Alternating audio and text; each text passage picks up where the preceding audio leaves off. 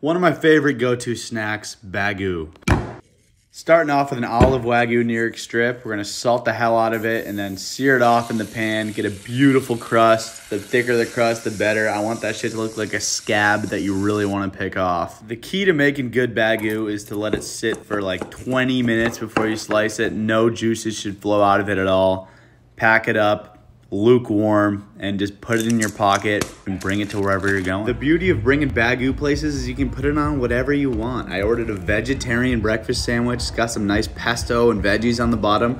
Add our own steak. Using this method, any menu items become truly customizable. What the hell is this guy doing?